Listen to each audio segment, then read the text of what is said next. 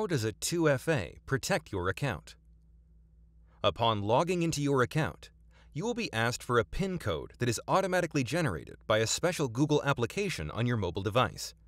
If a hacker breaks the password of your email address and recovers the password to your Margex account, he won't be able to log into your account or withdraw your funds without having physical access to your mobile device and the Authenticator app on it. In order to enable 2FA, go to the Settings page and look out for Google Authentication.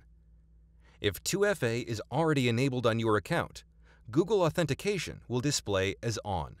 Click on the pen icon next to Google Authenticator in Margex. If your authentication isn't yet enabled, you would need a 2FA app. Usually, Google Authenticator works the best and can be found for free on the App Play Store. After installing the app, make a backup of your secret key. It will be used to temporarily disable 2FA in case of losing access to your mobile device. Open up the app on your mobile phone and scan the QR code displayed on Margex.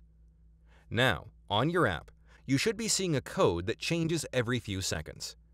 Enter that code into Margex and click on Continue. On the next screen, if all the steps were executed correctly, you will see a green label displaying On in front of Google Authentication. The changing 2FA code on your app will now be necessary for every login, withdrawal, and change of password related to your account.